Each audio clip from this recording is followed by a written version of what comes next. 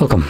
In front of me is a Samsung Galaxy S21 FE, and today I'll show you how you can wipe cache partition on this phone. Now for this we will need a cable just so we can boot into recovery mode.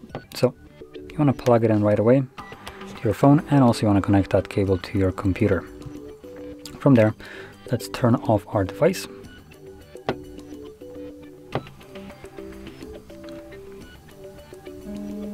Once it's off, you want to hold power key and volume up at the same time. As you can see, this will boot you into recovery mode. Now you can unplug the cable, it won't be needed anymore. And in the recovery mode, using volume keys, you want to scroll down and select wipe cache partition, confirm that with power key, select yes, and there we go, and it's now finished.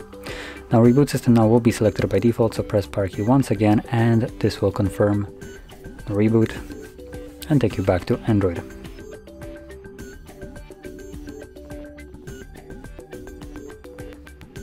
And there we go. As you can see, we are now back in Android. So if you found this video helpful, don't forget to hit like, subscribe, and thanks for watching.